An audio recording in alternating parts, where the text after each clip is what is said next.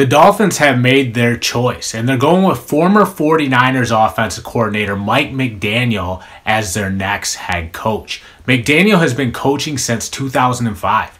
He studied under some bright offensive minds, including Mike Shanahan, Gary Kubiak, and Kyle Shanahan, so we know he'll be cut from the same cloth when it comes to putting together a game plan and drawing up plays. But the number one task for McDaniel will be helping Tua Tagovailoa reach his full potential. They'll probably do that by setting up the quick passing game for Tagovailoa.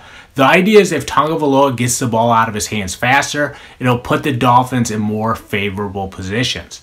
We saw McDaniel just do that with Jimmy Garoppolo in the playoffs, and it does seem to catch NFL defenses off guard because they can't get to the quarterback and it frustrates them.